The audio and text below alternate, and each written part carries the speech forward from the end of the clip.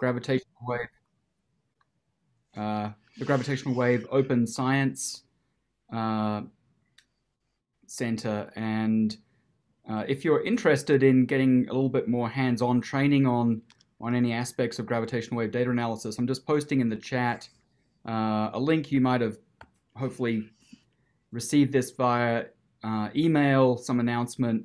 And so the Gravitational Wave Open Science is holding another workshop. I believe it's in May. And so if you're interested in that, you can follow this link and maybe sign up for that workshop. So for a bit more hands-on activities, and I will today be just going into a bit more of the theory behind some of these analyses. All right, so today I'll mostly be focusing on Bayesian inference, and so just taking through a very basic tour of Bayesian probability theory, Bayesian learning, model selection, some of the techniques we use to carry out this inference in practice. And then I'm going to get on to some other more advanced topics towards the end. And as yesterday, if you have questions, please pop them in the chat, and I'll monitor the chat as best I can and try and answer them on the fly. So as I was talking about yesterday, a lot of for probably various historical reasons, as well as some practical constraints, a lot of the analyses in ground-based gravitational wave astronomy have been not done in a Bayesian way. That's changing. It's becoming increasingly under the framework of Bayesian probability theory. So I find the Bayesian way of doing things just very natural. I think it's a very natural expression of the scientific method, and the idea is you basically have some initial understanding, which is based on your prior observations, and then you take in some, make some new observations, and that leads you to your sort of updated understanding. So it's a progression of learning essentially through observation. And in the mathematical formulation, your initial understanding is reflected in your the prior distribution on whichever parameters might describe your model. Then you bring in new observations, which is encoded in the likelihood. So the likelihood of having observed that data given this collection of parameters. And then your updated understanding is the posterior, which is then a probability distribution of those parameters now informed by the new data. So this is encoded, and I've already had this on a slide yesterday, encoded in Bayes' theorem, which says that the posterior distribution, you get it from the product of the prior and the likelihood, and then there's this normalizing factor just to make sure that these are still probabilities, so normalize to integrate to 1. So there's just the normalizing factor. That normalizing factor, though, is not completely trivial. It's important. It actually is something I'll talk a little bit more about. It's the evidence for a model. So then you can do model comparison. If you have two different models, you can compare their evidence and find which one is better supported by the data. Now, once you have computed your posterior distribution, it really encodes everything you could hope to ask about the data. So you can do things like calculate expectation values. So if you want to know the value of the expected value of a particular parameter, say the mass of a system or the spin, that's got by just the weighting of that parameter integrated over the probability distribution. And you can create what are known as marginalized posterior distributions, where you integrate out all the other variables. So for a generic eccentric and spinning binary, it would be, say, a 17-dimensional parameter space. But if I only want to know about, say, the chirp mass, I can integrate out 16 of those other parameters and just produce a distribution on the chirp mass. So we often see these so-called marginalized probability distributions. And another another quantity that you'll see quoted quite often are the are the credible regions. So, for example, if I want to find where 90% of the probability lies, I can just integrate until I get, you know, and there's different. You can center these distributions different ways, but these are just regions that contain certain amounts of the probability. So this really once you've got the posterior distribution, you can find out everything you would like to ask about the data. So as I mentioned yesterday, the Bayesian approach was really developed by Laplace. I mean, Bayes obviously came up with some of this, but Laplace really made it into a full science. And it's a quote, I won't do it in French, this is just the English translation. And he didn't call it Bayesian probability theory, but his quote is, "The Bayesian theory of probabilities is basically just common sense reduced to calculus." So this sort of natural expression of the scientific method of just updating your understanding about the world as you take in new observations, and just a mathematical way of formulating that. Another quote that I quite like is due to a statistician called Linley, and his quote is, "Today's posterior is tomorrow's prior." The idea is you have your prior, you update it with new observations, it becomes your posterior distribution, but then if you're going to now collect more observations, your posterior that you had is now your prior, because it's what you've updated to. And you can actually, I have some nice illustrations of this, not in this lecture, but for example, you can analyze the data from a single LIGO detector, and as you remember from yesterday, that gives you this big uncertainty in the sky location because it's just a single detector.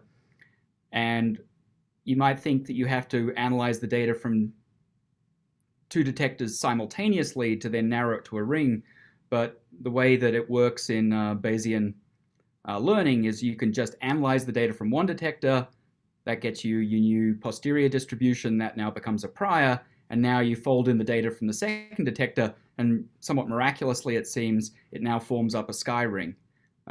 So you can actually just sequentially add in the data from each detector, and you'll get the same result as analyzing all of the data simultaneously. So this updating of the information. And in fact, you can quantify how much you're learning from an observation by measuring the distance between two distributions. So if I have a probability distribution, our prior distribution of the parameters, and then you have your posterior distribution, what you get after doing the observations, this quantity here, the Kullback-Leibler divergence, it actually measures the distance between two distributions, and it's log base 2, so it's measured in bits. So it's bits of information that you learn from an observation. So you can actually quantify how many bits of information you learnt in doing an observation. And just to give you an example of that, here is a LIGO observation. I forget which system it is. It doesn't really matter for the current discussion. And this is a plot, a two-dimensional plot, but this is now marginalized out. So you've integrated out the mass dependence and everything. And it's just focusing on these two spin parameters, which I'll define a little bit later, chi effective and chi p, which are the tell you different things about the spin distributions. And a key thing to look at here is the green line. The green line is what the prior distribution is. These spin combinations don't have a uniform prior. They, if you had uniformly distributed spins, you end up with these green distributions then for these combined parameters. And so you can see the prior distribution in green for each of these parameters, and then in gray, I mean, there's a whole bunch of lines. That's just because we use different waveform models, and this is just to show we kind of got the same answers regardless of which waveform we used in this case. You see that the posterior distribution, which just is focused on the black with the gray shading, it differs a little from the prior, In fact, the difference is greater for this chi-effective parameter, which we tend to measure better. So we've learned more about chi-effective than we have about chi-precession, because chi-p here, because you see that the prior and the posterior distributions here aren't very far apart. So this is a way of measuring just how much did you learn. So essentially, chi-p is pretty much following the prior distribution, just slightly moved by the data, whereas chi-effective is moved a little more, and it's favoring a somewhat negative overall chi-effective. So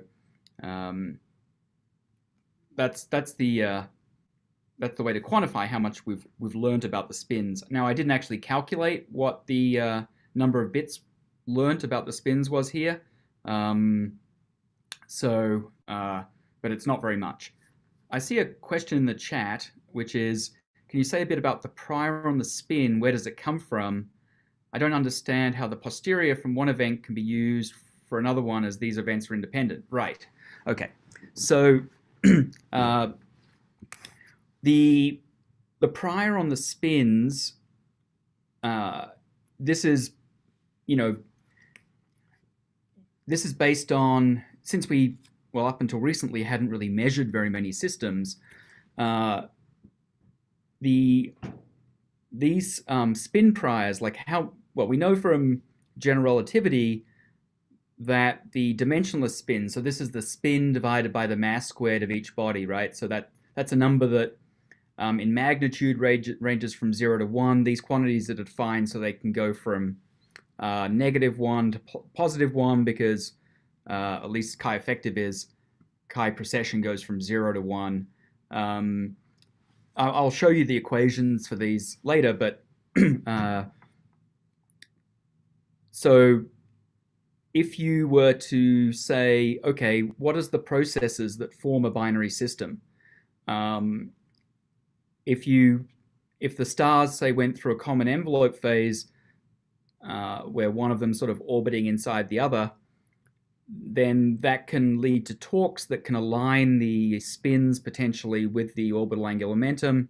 So you might expect various processes might line up the spins if the binaries form from just in a globular cluster with a bunch of mergers. So they just one merger after another, kind of making heavier and heavier black holes. Then you would expect the spins to be distributed isotropically, with sort of pretty much any value. So here our prior is coming from sort of theoretical considerations about how these binaries might have formed, and so we usually take that the spins are uniform in magnitude and in direction. And if you then follow that through and see what does that mean for chi-effective and chi-precession, you end up with these green lines. Now, are those distributions correct? Well, probably not. And then we're supposed to inform them from the observations. And you're saying, well, I don't understand how we can use it from one event. Well, this is now what's known as population inference, right? So we take the collection of 50-odd systems that we've so far detected, and we start looking at the distribution of spins. And this prior then is on, for a typical member of the population, what does it spin, how's the spin distributed? So it's not the particular values. We're now trying to infer from the population how the spin's distributed. So as we get more and more events, we'll actually come up with a physical probability distribution for spins, and then we would use that as our prior going forward. So it does come from looking at a population rather than just a single event. But then, for a single event, we think it's drawn from that population, so we'd expect it to lie somewhere, be drawn from that probability distribution. Good. As I mentioned, we have this quantity, the evidence, and so the probability for a model is given by the prior probability you have that model. So you might, for example, be saying, okay, I have one model which says that spins are uniformly distributed on the sky. And another one might say that they're always lined up with the orbital angular momentum. So those would be two distinct models. and then you can compute the evidence, potentially from a whole collection of observations now. And so the probability, just like we had with the individual parameters, gets updated. You have your prior, and then this is the evidence or marginal likelihood for that model. And then you compute, for example, if I have models I and j, I can just calculate the ratio of their probabilities, which is known as the odds ratio. And just inserting the formula from before, it's the ratio of the prior odds times the ratio of the marginal evidence, which is known as the Bayes factor. And so we might have had some prior odds between those two models. You might have said 50-50, and then you do some observations, compute this Bayes factor and this evidence ratio, and you end up saying, oh, you know what, now we're favoring uniform spins, 10-1 over aligned spins, or maybe it's the other way around, right? So this is how, through the observations, and it's really a betting odds. It's like a 10-1 odds that's the way the models are favored. So we use this a lot in, for example, comparing general relativity to various alternative theories. What are the odds that it's one theory versus the other? So that's just the formal mathematics of Bayesian inference. But in practice, it requires doing some high-dimensional integrals, in particular this normalizing factor, and calculating that normalizing factor. I'll get to this question in the chat in just a second here. Calculating this normalizing factor can be very expensive. And so one of the techniques originally introduced, I believe, in the 50s by Metropolis and then extended by Hastings, allows us to actually calculate the posterior distribution without actually explicitly doing this integral. So that's this technique I'll say a little bit more about Markov chain Monte Carlo. And then there's another technique which I personally don't use very much, but is widely used, and that's a technique called nested sampling, which I'm not really going to go over because I'm going to focus on the one that I mostly use. So Chiara has a question: can the posterior contradict the prior, or are they coherent by construction? Well, the posterior updates the prior, but there are situations which we keep an eye out for where our prior distribution might extend over a certain range of values. And if we find then, after doing an observation, that the observation's pushing all of the weight of the distribution up against the boundaries of the prior, then we might wonder if we actually set our prior distribution incorrectly.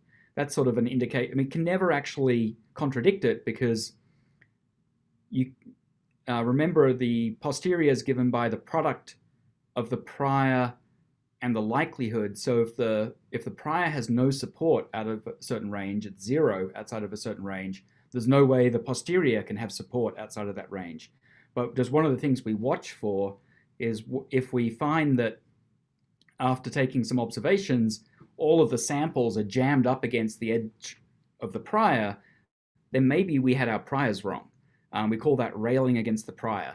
And we usually take that as a sign that we might have screwed up. And we go back and, try a different prior. So I like to avoid priors that are that overly informative, because then you won't learn things. So, yeah. I mean, I think that, it's like in life where if someone has extremely rigid beliefs, then no amount of evidence will change their mind. So you have to be careful that you don't go in with too rigid a prior. Otherwise, you'll never learn anything. All right. So this Markov chain Monte Carlo technique, similar to nested sampling, is really just it's like a sausage grinder. You have your prior distribution, you supply that, you supply the likelihood, and out comes the posterior, and also you can use the MCMC to calculate evidence. And often it's just making sausage. It can be kind of messy, and the internal workings aren't things that we always want to get into too much detail about. But I'll say a little bit about the machinery of how it, sometimes seems rather magic what goes on inside the MCMC machine in spitting these samples out. So the basic idea is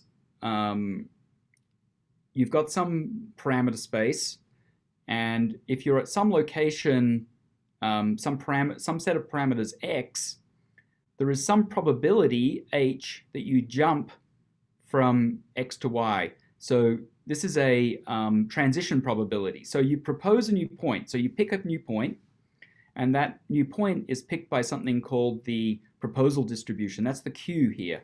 In fact, I have these guys labeled up. So we've got the prior, the likelihood, and the proposal. So the proposal, if we're at location x, we propose a jump to a location y. And this choice of proposals is key to the efficiency of the algorithm, but in principle, it shouldn't matter what the proposal is. If you just have some proposal that gets you from any x to any y, it should work. It just might take a very long time to converge and get you a nice distribution. But you make a jump, you propose a jump, and then you calculate this ratio. It has to be no larger than 1 because it's probability, so it's between 0 and 1. And so this is a transition probability. And then you decide whether to accept that jump or not based on this probability. So you just draw another number uniformly between 0 and 1, and you compare it to this h. And if h is larger than that value, then then you'll take the jump.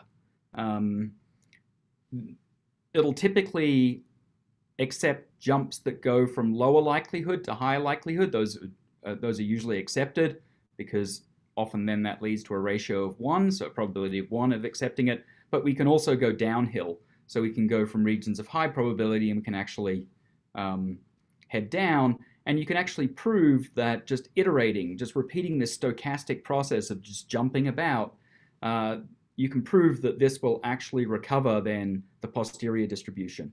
So it's just a stochastic exploration with a certain well-defined, a well-chosen probability, and you can then easily prove, and I'm not going to go through the proof, but you can prove that it then gives you the posterior distribution.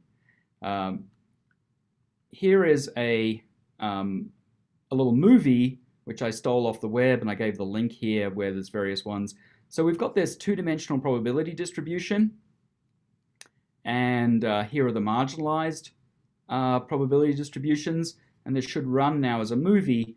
Whenever you see the arrow being green, that jump was accepted. When it's red, it was rejected. So you can see, typically when it tries to jump outside of this sort of banana shape of the probability distribution, it's not accepted. You'll also see that it's sometimes, rejected even when it jumps to somewhere that is in the banana, but that's because the probability wasn't 1, so there's still some chance you're rejected. And if you just keep on doing this, it'll just fill out, and over time, it will recover, by this stochastic sampling, it will recover the distributions. So it's the gray arrow. Well, they're gray. The gray is when it's first proposed, and then they color it green or red depending on whether it's accepted. Does that make sense? So they're just showing you where it's proposing to jump, and then after that decision's been made, it's either green or red. Green if it was accepted, red if it wasn't. And apologies if you're colorblind, because then it wouldn't actually look any different. But I didn't make the animation. But this link here gives you a link to a bunch of different kinds of MCMCs and how they perform. So worth looking at. So I actually have my own recipe that I follow mostly, sort of developed over quite a few years. So there's a little recipe card. So I have my ingredients and directions. I like to use what's known as local approximations to the posterior, which actually is a Taylor expansion, basically, using the Fisher information matrix. It's good to use global maps to kind of map out the overall structure of the likelihood to help you find secondary maxima. I use something called differential evolution, which I'll describe. It's very simple. And another key ingredient, something called parallel tempering, which I'll also describe. And basically, we just mix all of these proposals together. These are all just different ways of jumping. So I don't stick to one form of jumping. I use a whole collection of different types of jumps. And then you can do various checks to make sure that your MCMC is valid. If you, for example, set the likelihood to a constant, which means you don't learn anything, then when you run the MCMC, it should recover the prior distribution. So that's always a good check to make sure that you've not screwed something up in the coding. Because if the likelihood's flat, the likelihood's not containing any information, so the MCMC should just recover the prior, right? Because there was nothing to be learnt, because the likelihood was uninformative. Another thing, and I don't think I've got an example of that today, is so-called PP plots. That's probability plots. So what you would want to see if you do a bunch of simulations, so you simulate, say, a bunch of data and put in signals, you know what the parameters of those systems were because you simulated it.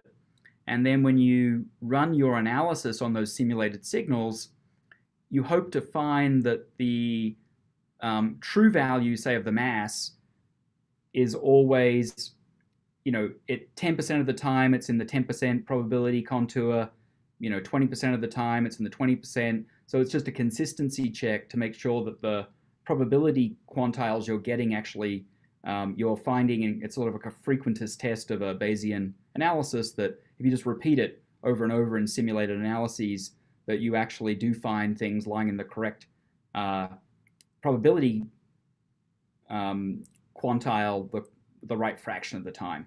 And what we're looking for as we run these MCMCs is we want to reach stationarity. That means that we've fully sampled everything and nothing's changing.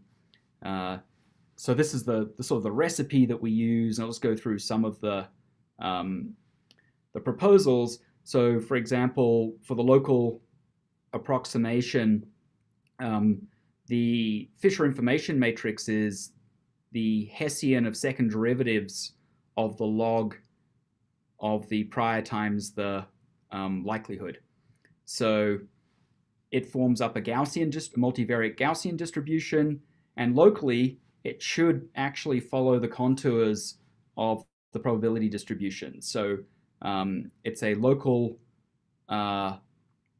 approximation to the posterior, and so it provides usually a very good probability distribution to draw the jumps from in jumping from X to Y. So that's something that we typically use in our analyses. Another, as I mentioned yesterday, a lot of times the likelihood surfaces are multimodal. So, and also very often we're trying to search for signals in a very high dimensional space. And Markov chains aren't particularly efficient at moving around large dimensional spaces. You've got to find the peaks of the hills.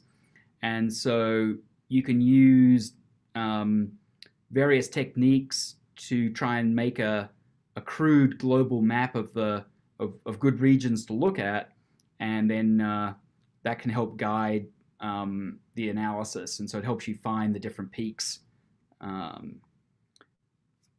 Here's an example actually from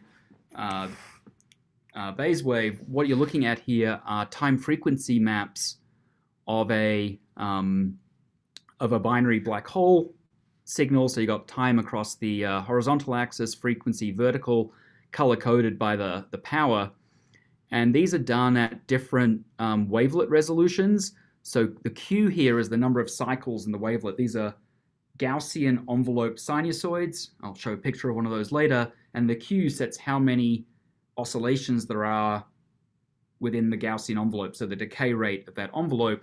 And you see that at different Qs, you resolve the signal differently. So what we do is we transform the data at each of these different Qs, and then this now forms a proposal, because clearly, if you're going to drop down a wavelet to try and match this signal, it makes a lot more sense to drop it down where there's like an excess of power than just dropping it down sort of randomly in the time frequency plane.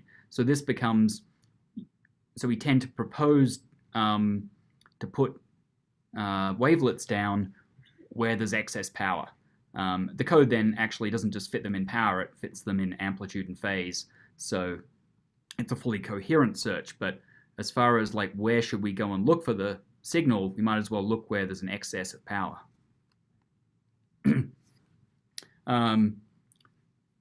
Differential evolution is a very effective technique.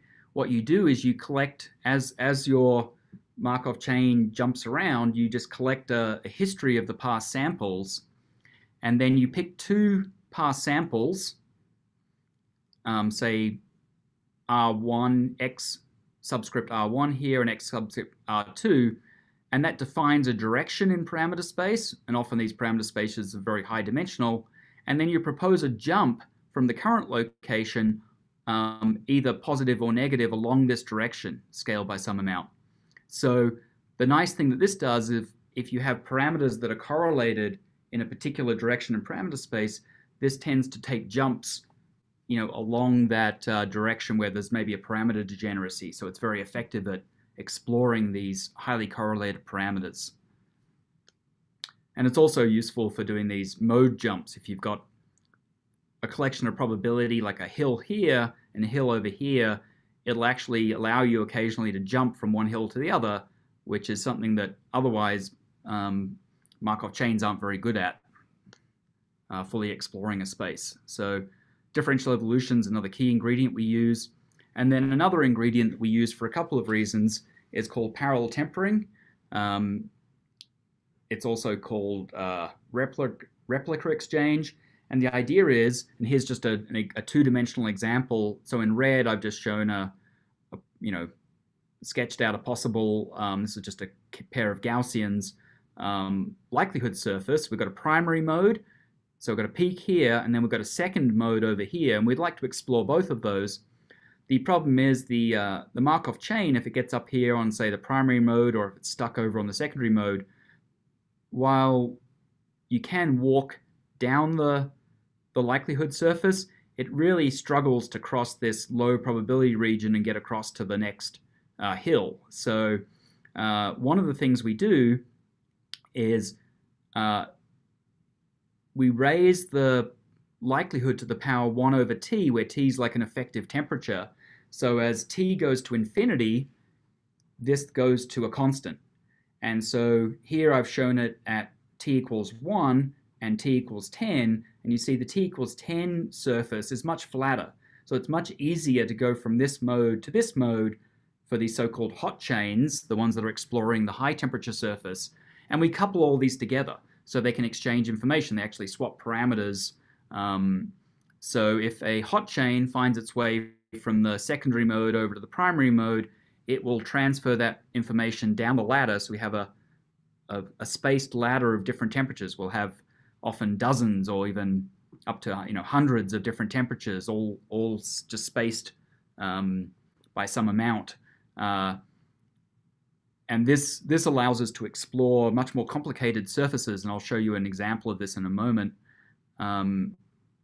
Another key use of having all of these different chains at different temperatures is that if you take the average of the likelihood at a given temperature, and beta here is the inverse temperature 1 over t, and you integrate, or in practice it's a sum because you just have a discrete collection of these inverse temperatures. If you sum up the average log likelihood at each temperature, it gives you the log of the evidence. So we use this to calculate the evidence, the model evidence, and we use that then for model comparison.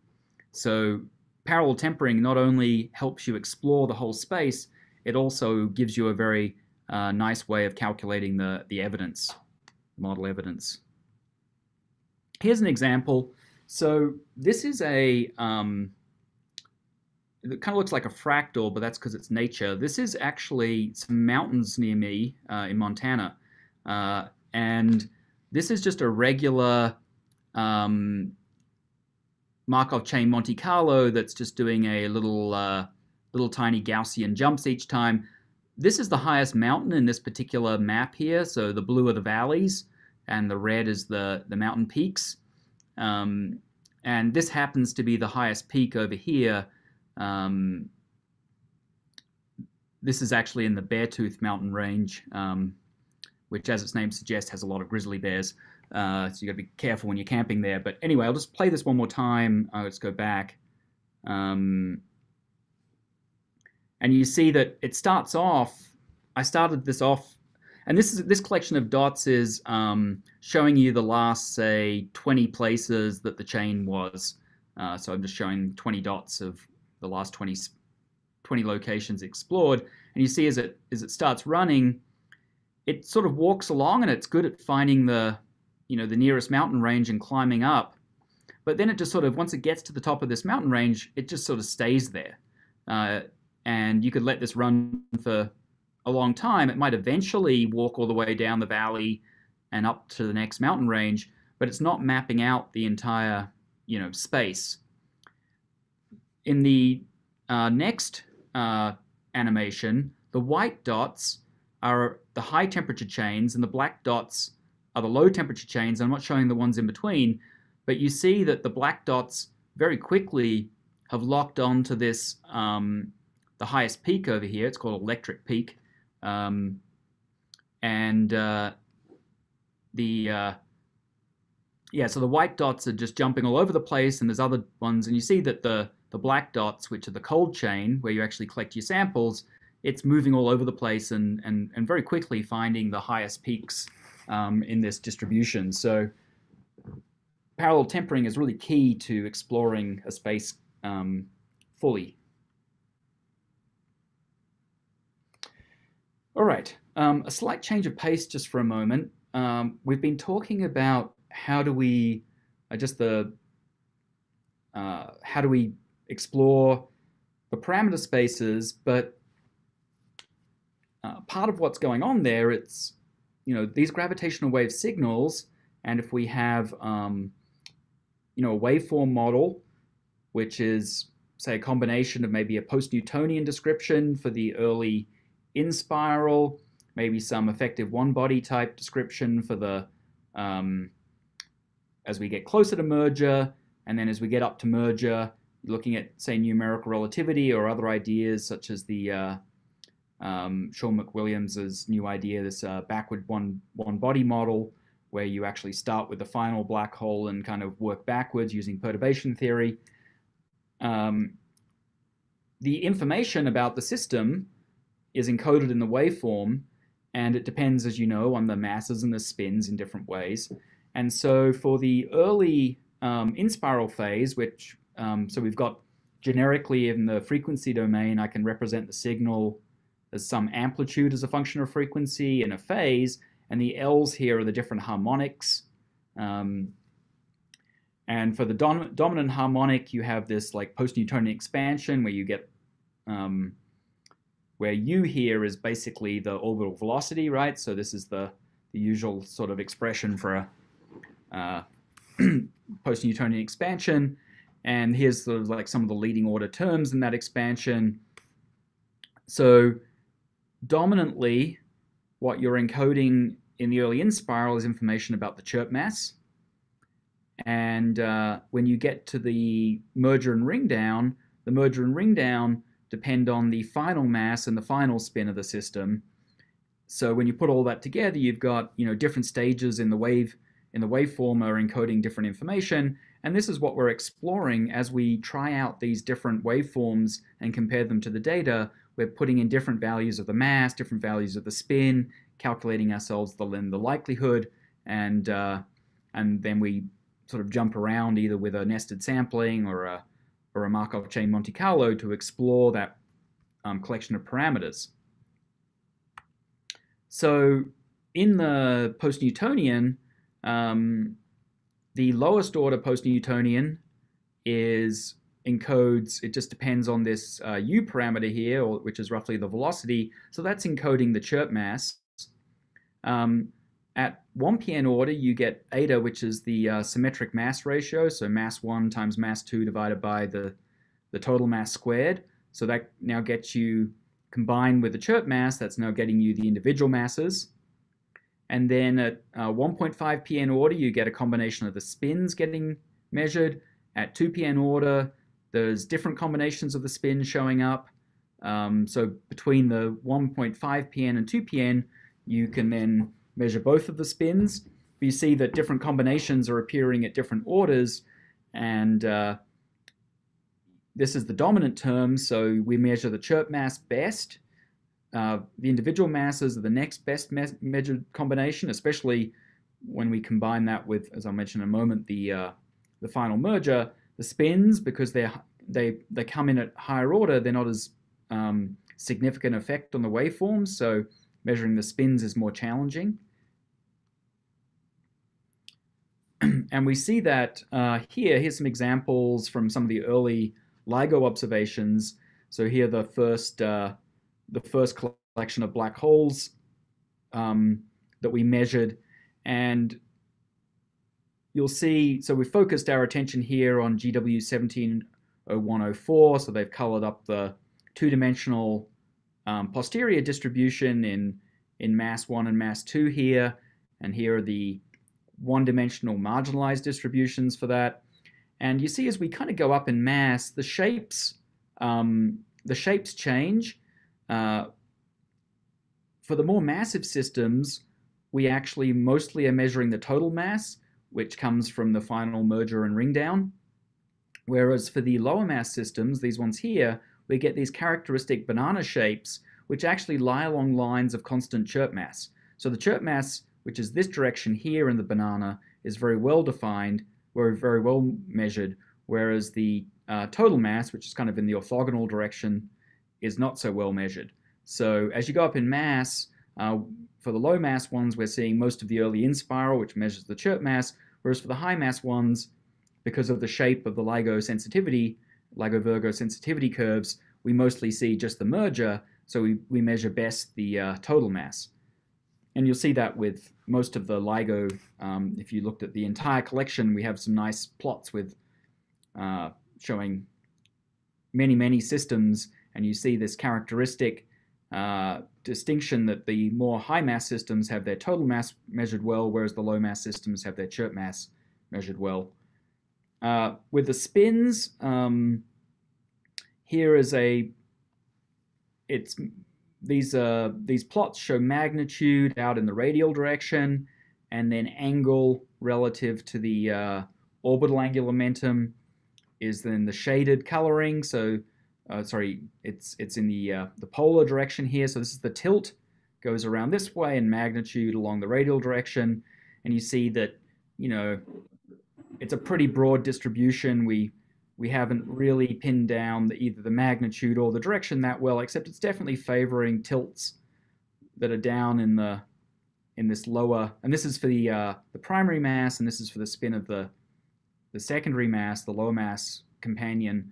For the primary mass, we actually have measured the spin, at least narrowed it down, that says the tilt's probably closer to 130 degrees, and the magnitude somewhere around about half of maximal, but it's a pretty broad distribution. And then for the lower mass system, we haven't really measured the spin hardly at all. It's pretty much covering the whole possible range here. And the prior in this kind of representation would just be uniform color across this disk, because it would be uniform in magnitude and uniform in direction, basically. Okay, here's a question from Chiara. In the case of a perfectly degenerate distribution of parameters, would the MCMC converge? The answer is yes, but only if you...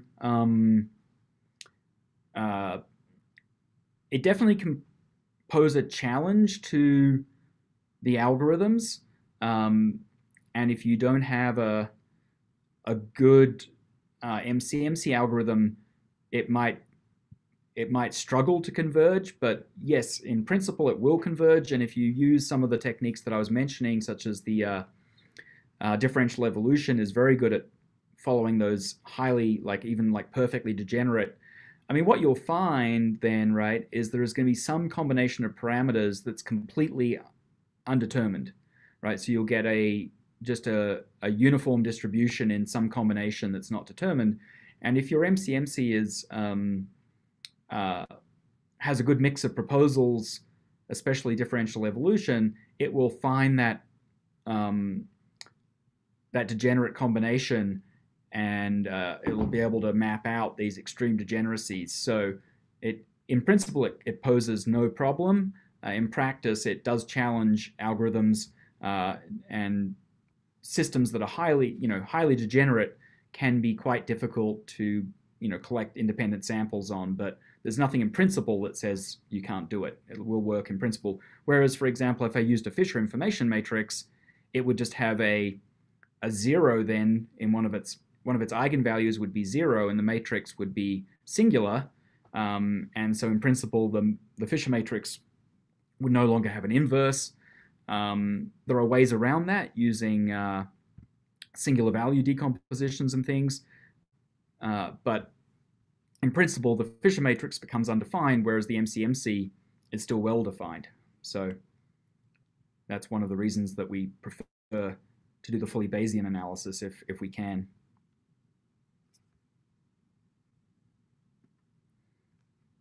Here's an example. This is GW 170817, which was the first binary neutron star. And we have two different posterior distributions here. One where we changed the prior on the spins that said that the magnitude of the spins was less than 0.05, which is kind of what we expect theoretically more for these kinds of binary neutron stars. And then there was another one where we just restricted the spins to be less than about 0.89. That restriction, rather than being just less than 1, was because of the waveforms we were using not really being valid for spins above about 0.9. And you see that we have this very strong degeneracy, and this is following a line of total chirp mass. So when you're trying to measure the individual masses in this system, M1 and M2, which are sort of coming in at neutron star kind of masses, because we're mostly getting the information in this system, well, we essentially entirely getting the information for GW 170817 just from the in spiral, we have this huge degeneracy. So we don't measure the individual masses very well, but we do measure the chirp mass really well. But physically, what we'd like to know with the individual masses, is this really a pair of neutron stars, or was it maybe a neutron star and a black hole? You can see that when we restrict the spins using a prior that goes more like what we'd expect for a pair of binary neutron stars, as far as their spins go, you then see the masses actually then get restricted to a region that's much more in keeping with what you would expect for a neutron star, around 1.3, 1.5 solar masses. So that's an example, Chiara, of not a perfect degeneracy, but an awfully tight degeneracy. And so it also helps to parameterize your waveforms using, say, chirp mass and total mass, rather than using mass 1 and mass 2. Because if you use chirp mass, then one of the directions that you're heading along is the chirp mass direction. If you parameterize your waveforms in terms of mass 1 and mass 2, it's harder because most of that space is empty.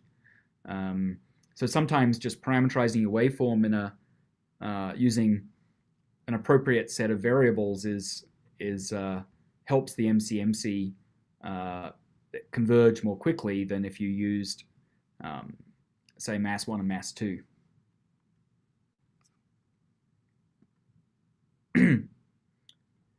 As I was mentioning earlier, the spins of these systems are generally not very well measured. In part, that's because it comes in at higher post-Newtonian order. Here is from just, and I could have updated the plots to also include all of the systems from the second gravitational wave transient catalog. So this was gravitational wave transient catalog 1. And here is the chi effective parameter and this chi precession parameter, which I think I'm about to define on the next slide. And you see that, and these are so-called violin plots. It's where you actually show the the marginalized distributions, it's like stacking together a whole bunch of histograms. And you see that typically for most of these systems, the chi-effective parameter is pretty much consistent with 0, except for this one system out here, GW 170729, I think. There's some evidence that there was non-zero spin.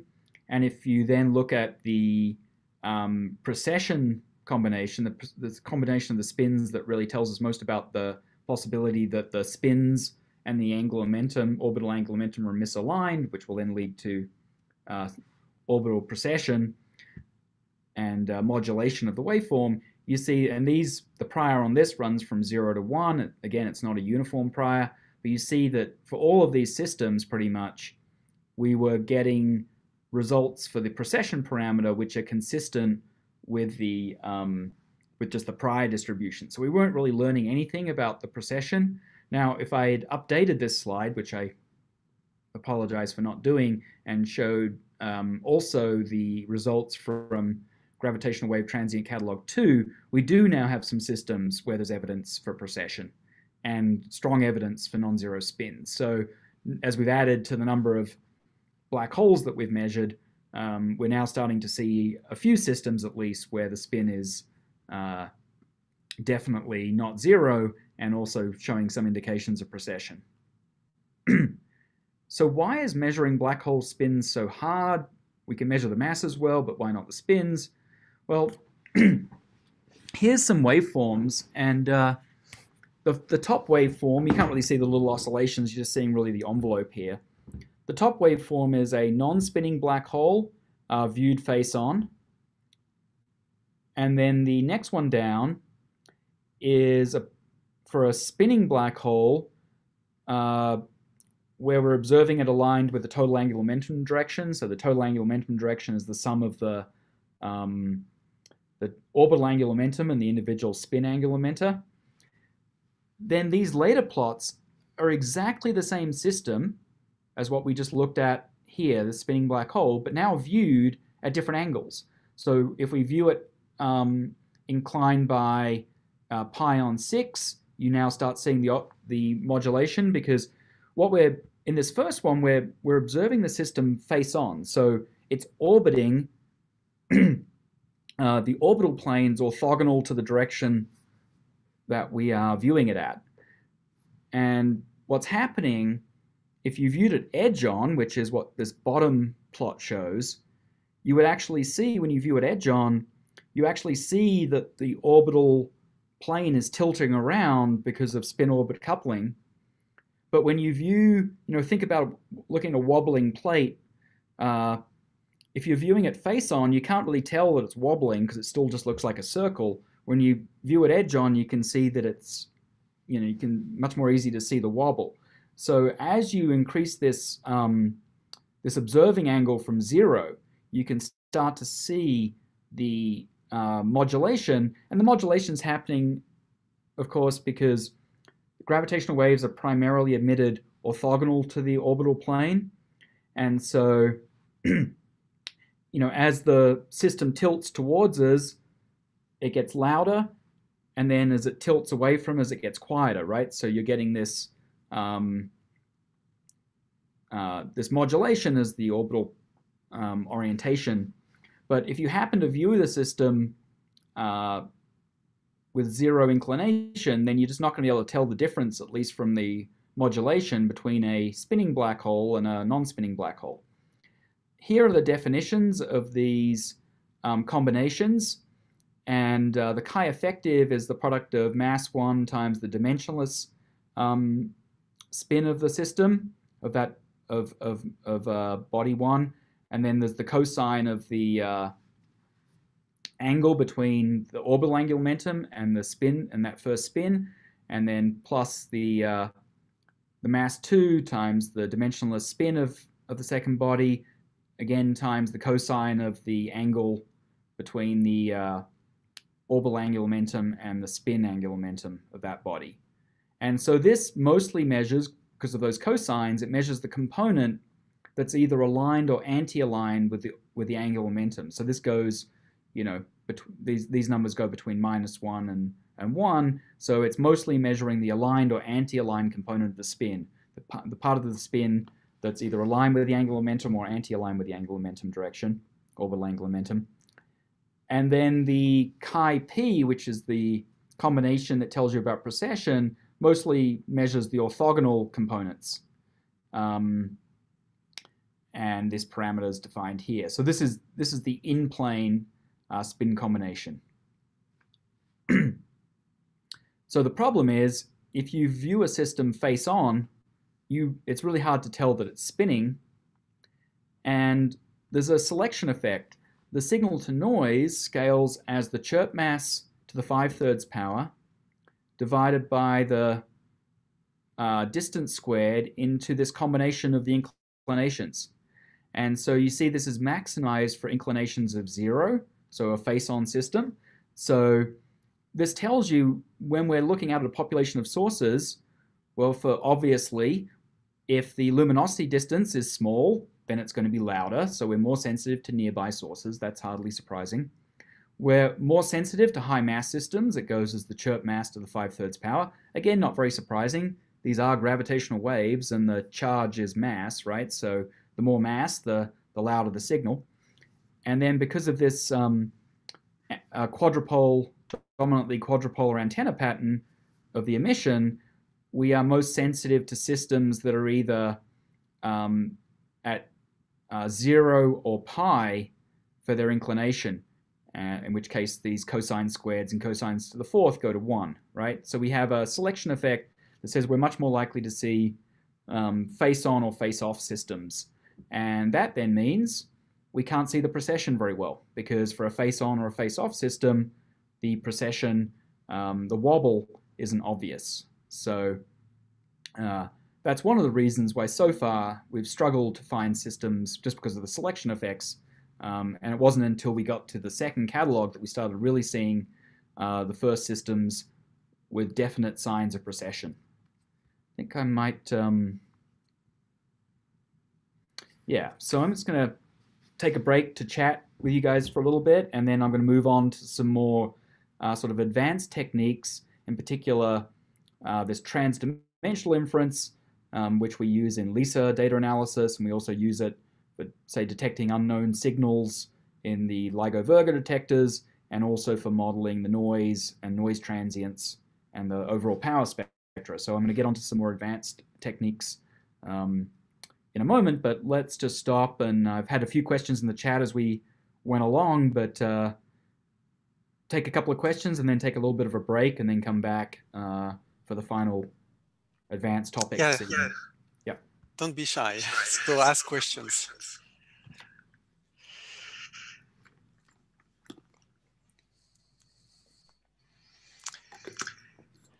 Hey, so I have a question which is just related to sort of inference in general as used in gravitational wave cosmology. So there's been a lot of recent work on likelihood-free inference, and I was wondering if you could just give your thoughts on that and how that can be, or if it is being applied in gravitational waves. Yeah, I've seen a little bit on that. I mean, I think the term likelihood-free is maybe a little misleading. You can't really do inference without a likelihood, right? The likelihood is how you learn about, that's how you incorporate new information. From what I've read of some of these techniques, especially those using various machine learning, is that it's really more efficient ways to calculate the likelihood, where you can kind of learn, you can learn the shape of the likelihood surface from a sort of a sparse sampling effectively, and it's a very clever form of interpolation, if I understand it correctly. But there is no way to do Bayesian inference without a likelihood, because without a likelihood, that's how you take in new information. So from what I've read, and I haven't read a whole lot of papers on this, but I have read a couple, what I saw it coming down to was just very clever ways of essentially doing effectively an interpolation from a sparse sampling of the likelihood, which massively speed things up. Maybe maybe I've not understood these papers, or maybe I've missed some, but I just don't see from a fundamental perspective it's not really possible to do inference without a likelihood. The likelihood is how you take in information from the data. So without a likelihood, you don't learn anything. So yeah, from what I've read, it's a clever interpolation technique. Mm-hmm. And yeah, that's completely right. It's just like you obviously cannot do inference without a likelihood function. I think the likelihood-free nomenclature comes from like in instances where the likelihood is not explicitly calculable, right, or easy to calculate. Yeah. So they find other ways to do it. Yeah, it's using like a bit of a proxy that's not the yeah. And the likelihood function I've written down very definitive ones here, right? It's our noise model, but the in some instances it's just sort of very well. Even in gravitational wave analysis, we don't really know what the noise is, right? So we actually, in the more advanced techniques, some of which I'm going to speak about shortly, we're jointly inferring the noise properties, which actually means that the likelihood now isn't fixed, right? It is it gets into this world of Bayesian hyperparametrics where we are inferring the likelihood function at the same time as using the likelihood function. But what you're talking about is even like a step beyond that, where it's not even necessarily possible to write down a parametric form for the likelihood, and so it's a sort of a fuzzier version of inference then.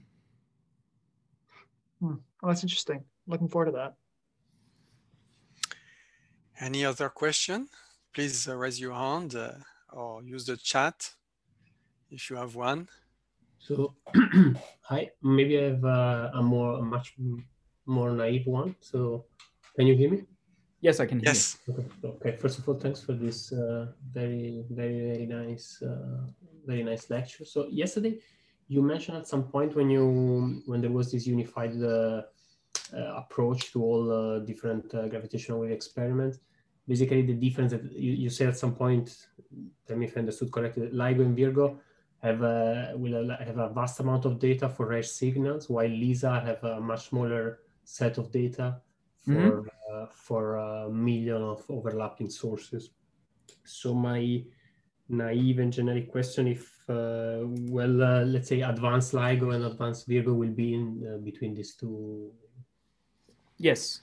Sort of Yeah. extreme, and for instance, yeah, if advanced LIGO and advanced Virgo will have some hope to detect, for instance, the stochastic background, in your opinion. Okay, so that's yes. So for both of those, as the ground-based detectors increase in sensitivity, especially at low frequencies, and this may not happen with advanced LIGO and advanced Virgo, this might be more what we call third-generation detectors, like the Einstein telescope and the Cosmic Explorer, which is some of the sort of next-generation detectors. In those cases, something like a neutron star signal will actually enter the sensitive band many hours before merger, and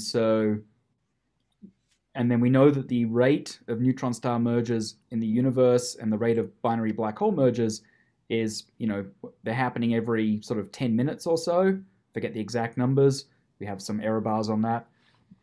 But that means that those detectors will have multiple signals, detectable signals, in their sensitive band at the same time. So the ground-based detectors become increasingly like the LISA case as they improve in sensitivity. So we will have to deal with multiple signals simultaneously in the data, and we'll also have to deal with the modulation caused by the movement of the Earth. The fact that the Earth is spinning, going around the sun, means that the antenna patterns, orientation with respect to the sky is changing, which is very similar to what's happening with LISA. So yes, the ground-based detectors, as we go forward, start looking more and more like LISA in terms of their data analysis. And so the fact that we're already doing all this preparation for LISA is great, because it also prepares us for the next generation of ground-based detectors. And your other question about detecting a stochastic background, well, we know we now have a pretty good handle on the rate of black hole and neutron star mergers in the universe. And we can then run that out to extrapolate that out to higher redshifts. It means there's many signals, individual signals that we're not detecting. There's too quiet to be individually resolvable, but there's a whole pile of them, and they pile up to form an effective stochastic background. We've calculated that for LIGO and Virgo, and if the current detectors continue improving as we expect, we should be able to detect this stochastic component, the unresolved component, during the next observation run. So 04 should actually detect that stochastic background from the astrophysical population that we're not individually resolving. So that should happen in the near term. Now, more excitingly, can we detect some kind of a stochastic signal that comes from maybe the early universe? Yeah, that would have been my next question indeed. Okay. Well, there's significant uncertainties on what the level that might come from, right? Like, is it from cosmic strings? Is it from some sort of phase transitions associated with different processes in the early universe? How is that level going to, just how loud might that signal be? Is it even there?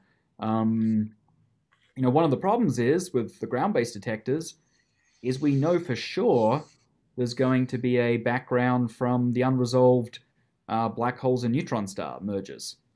And so can we separate that from a signal from the early universe? Well, one of the things is we predict fairly well that spectrum of that astrophysical component. So if we see something in the data that has a very different spectrum, so you can actually predict for a circular binaries evolving just under gravitational wave emission, you're going to get this characteristic f to the minus 2/3 spectrum for that signal, and you would get a different spectrum if it was, say, from some early universe process. So potentially we do have some ways to tell them apart, but it's going to be challenging. And the same goes with LISA.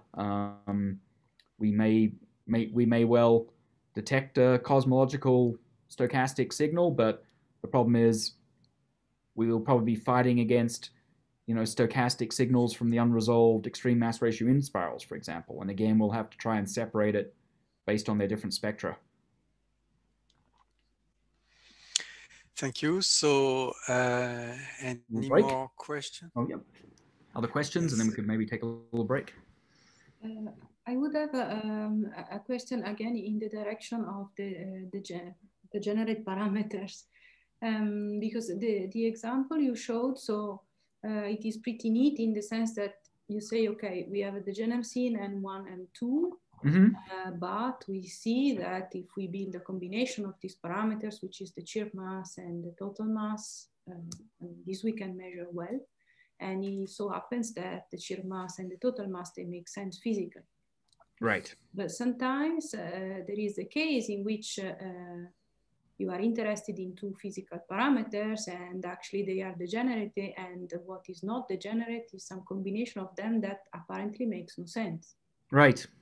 So yeah, and in this case, are you stuck, or is there? Yeah, I mean, there's fundamentally nothing you can do at that point, right? I mean, really, if they are truly degenerate, you get, like you say, you get constraints on a particular combination of them, but you don't get constraints on the individual parameters. But I mean, what you could do in that case is you could take your theoretical, you might have a particular theoretical model, right? And it predicts values for the individual parameters. Well, instead of using those, you then have to combine them to form that same combination that's actually measured, and you just end up constraining that combination. Now, it might not be everything you want to do, but it's, that's going to be you just have to take your theory and map it over to that combination of parameters, and that's all you're going to get, I'm afraid, unless you can think of then a new experiment, right, that comes in from a orthogonal direction and is able to resolve those parameters. So sometimes And that's quite often when we do multi-messenger type observations. We measure some things well in gravitational waves, and we maybe measure other things well electromagnetically. So sometimes if we can do joint observations, they can break some of these degeneracies for us. You certainly see that in cosmology, right? There are CMB measurements, measure various combinations of the Hubble expansion rate and density parameters, and those cut. I mean, these aren't 100% degeneracies, right? But then there's measurements of, say, supernova luminosities give you a different, the error ellipses sort of line a somewhat different direction for this other method of measurement, and then the two give you a nice bullseye on the parameters. So often combining observations from different kinds of observations can often help break these degeneracies. But if we just have to rely on one messenger, sometimes we're stuck with poorly constrained combinations. And yeah, there's nothing you can really do about it. It's just the way the nature is. And so then you have to find another way to make a measurement. Any more questions? If not, perhaps it would be a good time for the break you were talking about. Neil, what do you think? Okay, yeah, let's take a break. So 5 minutes or something like that? Yeah, let's resume at 20 after the hour, whichever hour you happen to be on. Perfect. All right. See you back in a moment. Yes, see you back.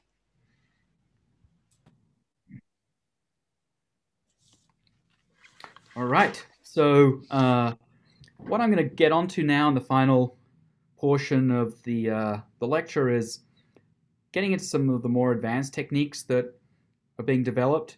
And as I mentioned already, the challenges, especially as we move on to things like LISA data analysis, but also analysis for the next generation of ground-based detectors. Certainly for pulsar timing analyses, we're already using some of these techniques. We have these issues of not knowing how many signals are going to be resolvable, and we don't know what their parameters are. So that brings us into this idea of transdimensional inference, where we explore both the model dimension and the parameters of the model. So I'll say a little bit how this is done. And basically what we do is we let the data inform us about the complexity of the model. And so we make the model dimension a parameter. And so we explore both the, say, the number of signals, or if the case of like modeling bursts, how many wavelets does it take to capture a burst? And then when we're modeling the noise spectra, how complicated does our model have to be? How many components should it have? We make that a parameter so we don't over-specify in advance the model. So I have a very simple example of this. So here is just some simulated data with 32 data points. And I'm going to fit an order D polynomial to the data. So let's start with well, first of all, we've got the chi-squared. Remember, this is what Gauss taught us. We've got the data points minus the model squared divided by the uncertainty, the measurement uncertainty in each of the data points, and you sum that up, and that's your chi-squared, right? That's your goodness of fit, which is then related to the log of the likelihood. So if I took a polynomial with degree 32 and fit it to the data, this is what I get.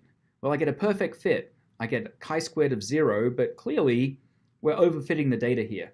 You can get, if I have 32 data points and a 32-dimensional polynomial, yes, I can run it exactly through every one of those data points, but clearly you can see these big oscillations and that sort of thing. We're clearly overfitting the data here. So if I step down a bit and use, say, a degree 24 polynomial, this is the maximum likelihood solution for a dimension 24 polynomial. Again, we're still sort of overfitting the data here. If we step that down to 16, that's looking pretty good, fitting the data pretty well. It turns out we're still overfitting it. Step down to 8, degree 8 polynomial. Now we're getting a nice fit. if we go all the way down to, say, a degree 4 polynomial, well, maybe we've gone a little bit too simple now, because we're not going through all the data points very well anymore. So if we go down, you see the chi-squared has got very large because we're missing quite a lot of those data points. So a degree 4 polynomial is really too simple a model, whereas a degree 32 polynomial was way too complicated. So how do we figure out which dimension to use? In the case of classical statistics, you would use what's known as the reduced chi-squared, which is sort of a trade-off between dimension of the model and the chi-squared, and that's naturally done when we use Bayesian model selection. So here is from a simulation where I ran what's known as a trans-dimensional Markov chain Monte Carlo, where I allowed the dimension of the dimension of the model to vary along with the parameters of the model. So the parameters would be, the coefficients in front of each term in this polynomial. So I explore the coefficients of at each dimension, and this histogram here actually shows the occupancy of each model. So it really preferred a 7-dimensional polynomial, a degree 7 polynomial. There was some support, this is a log scale here, there was some support for a degree 8 polynomial, degree 9, and degree 10. It really didn't have any support for dimensions above 10, and it really didn't have support for any dimensions below 7. So here are just some examples. These lines are just showing a few draws from the analysis here where it was trying out different degree polynomials with somewhat different parameters. We kind of get this band then of possible models. So we allow the model dimension and the parameters to vary simultaneously, and it finds the correct model. And what it's really doing here, the ratio of the height, say, of the degree 7 polynomial to the degree 8 polynomial, this is actually the evidence ratio for those. So this is the Bayesian evidence between 7 and 8 is just given between the height of these. And remember, this is on a log scale, so in fact, the dimension 7 is favored by a factor of about 100 over dimension 8, and dimension 7 is favored by a factor of about 10,000 over dimension 9. So this also gives us the evidence for these different models. So it really, in this case, really preferred a dimension 7 model. So these are techniques that we use now in a lot of our analyses, and in particular, the Bayes wave analysis in LIGO Virgo is we have a trans-dimensional model that also has multiple parts to it. We have a model for the signal, a model for noise transients, which we call glitches, and then we also have a model for the Gaussian noise, and we explore this model with a trans-dimensional Markov chain Monte Carlo algorithm, and the dimension is quite large of the model. We have the model dimensions in the thousands, and so we move around in this high-dimensional model space. That's where the Bayes in the title comes from, because we're using Bayesian model selection. The wave part comes from using a wavelet decomposition. So we actually model the signals and the glitches using a collection of wavelets, and the number of wavelets is a free parameter. We can have 0, 1, 10, any number of wavelets up to some, I guess, some maximum. And then the parameters of the wavelets, their frequency, the central frequency. So that's basically a sine wave, which has a certain frequency, and then there's a Gaussian envelope. And that envelope, how many cycles we have, is given by the quality factor. And where these are located in time, because these are centered somewhere in time and frequency, those are all parameters that we explore. So one of the other components that we need to model is the noise spectrum. These are actual examples of the power spectra in actually early. This is S6, so this is not even advanced LIGO, even though they look kind of similar these days. We've got all of these different lines which come from various things like the suspension of the the masses.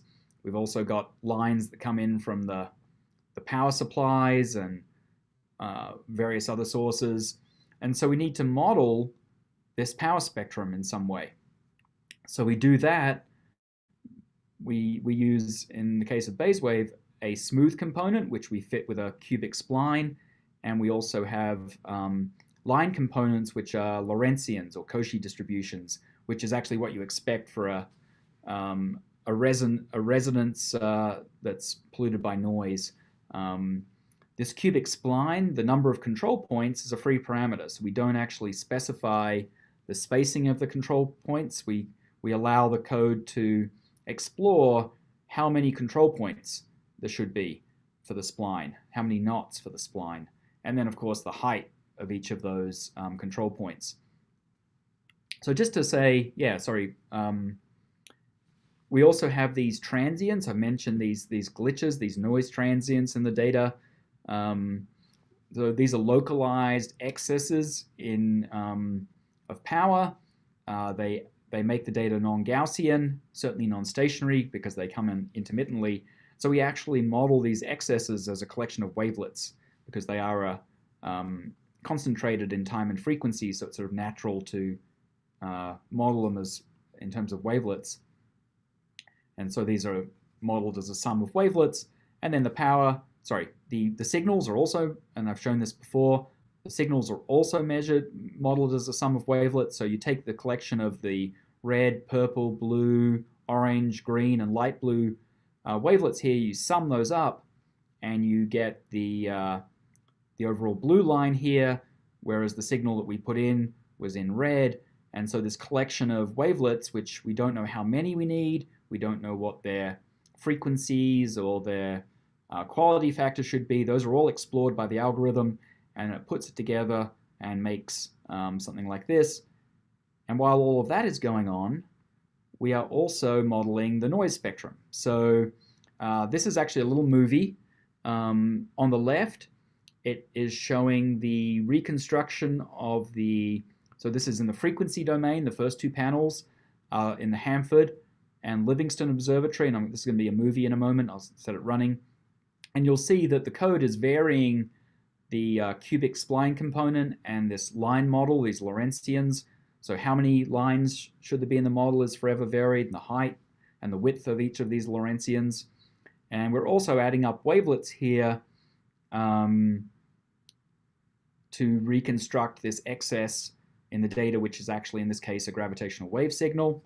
And so this is just snapshots from the chain. So you'll see on the left, you'll see some lines popping in and out of existence because it's transdimensional. It's trying out different lines. You'll see wavelets jumping around. It throws in a wavelet, tries them out in different locations. And then if those aren't producing much of a good fit, they sort of disappear from the model again.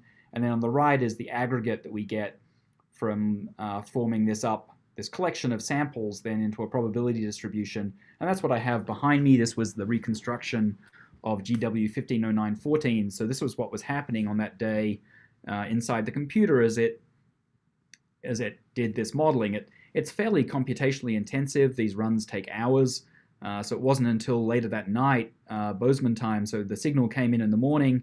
We've got a trigger from coherent wave burst, which is a low latency maximum likelihood wavelet technique, which actually picked this signal up first. And then that triggered our analysis to start running. And by around about 5 or 6 p.m. Bozeman time that evening, we had these reconstructions, and we were feeling pretty confident we detected a gravitational wave. So, but this was what was going on. We've managed to speed up the analyses a bit since, but it's quite computationally intensive to explore these high-dimensional models.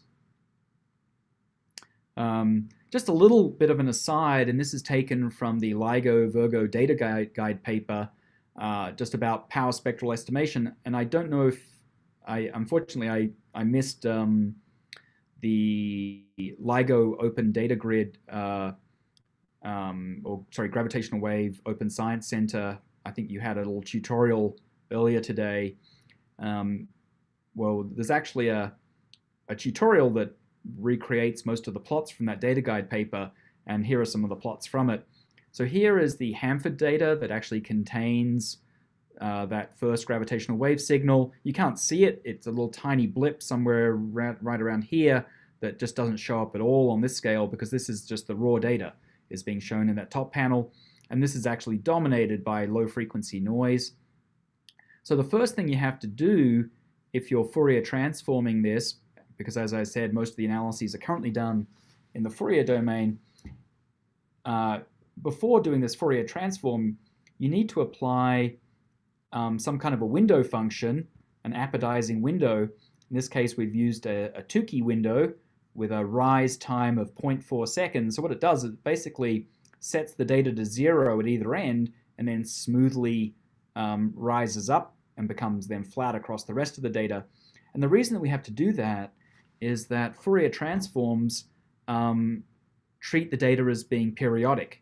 And so the problem is it doesn't match up at the different ends because we've just taken a slice of data that's not periodic, but we're now going to decompose it in a basis that assumes it is periodic.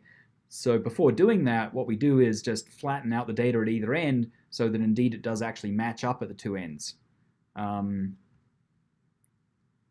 Okay, good. Thanks, Eric. Yeah, it's definitely worth loading up that Jupyter notebook and seeing how the analysis gets done. So we first of all apply this window, then we Fourier transform it using a fast Fourier transform. And what you get, well, depends if you, in green is the so-called periodogram. It's just the magnitude squared of the Fourier coefficients at each frequency. Each of these frequencies is separated by 1 over the observation time, which in this case was 4 seconds. And if you neglected to apply a window, the periodogram is this purple, these purple values here, which actually follows a 1 over f squared spectrum. And that's just purely spectral leakage, because you've assumed that the data was periodic and you fed it very non-periodic data.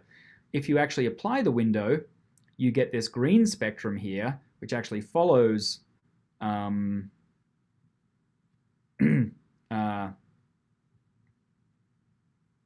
yeah, I'll get to this question about a stochastic background a little later.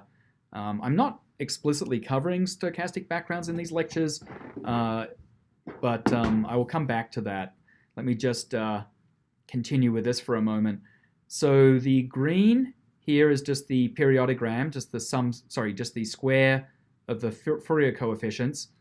And then the black line here is what's known as a Welsh average. So what's been done is we've taken 4,000 seconds of data. It was either 4,000 or 2,000 seconds of data. We've broken it up into lots of little 4-second pieces. We've estimated the spectrum, the periodogram for each of those 4-second segments, and then we've averaged them. And that's what Welsh averaging is. And we end up with this black line. So it's what we get by averaging thousands of these 4-second segments. And we can use that. That's one of the ways that we might try and get an estimate for what the power spectrum is. The problem is that only works if the spectrum is unchanging over time, because we're averaging together about 1,000 different 4-second segments, and that's only going to converge to give us the spectrum if that noise level wasn't varying with time. And unfortunately, the LIGO-Virgo data really isn't stationary over thousands of seconds typically. So this averaging as a method is not very reliable way to figure out what the power spectral density looks like. So we actually use somewhat more advanced techniques. So this here is the log likelihood, which is sometimes called the Whittle likelihood function. And here is our model now, S as a function of frequency, and it's just a discrete collection of frequencies here. And here is the periodogram. So you can now fit a model to your power spectrum, such as maybe a power law.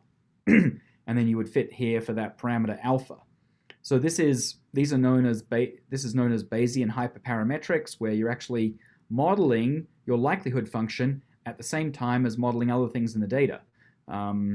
So we've got we can fit some function here to the power spectrum. Now, power law isn't usually going to be sufficient, so we'll often fit.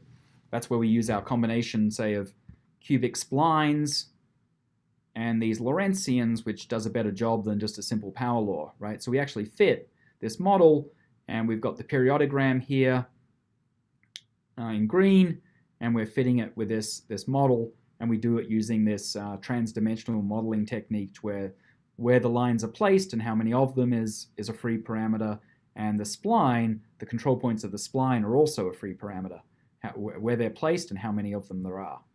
So it's quite a complicated model that we fit simultaneously as we model also any gravitational waves that might be in the data. So yeah, what should I say about a stochastic background? Well, if I was to go all the way back to the my beginning of the first lecture yesterday, I was saying that a stochastic gravitational wave signal is described by a say a multivariate Gaussian distribution, potentially, if it's a Gaussian stochastic background, and we want to then measure the spectrum of that. Well, that actually forms up a template. It's a stochastic template. We aren't necessarily interested in the individual samples at each frequency, so we integrate those out, and that then leads, and I don't have slides for this unfortunately, but there is a paper that I wrote with Joe Romano. We also wrote a review paper together, but there's another paper where we actually show that if you just marginalize out over those individual samples, you end up then with a cross-correlation statistic. So it becomes, you basically end up cross-correlating the signal in different detectors. The idea then is that the noise is hopefully uncorrelated between the detectors, whereas the stochastic signal is common to the detectors, and that allows you to distinguish between a stochastic gravitational wave signal and just noise.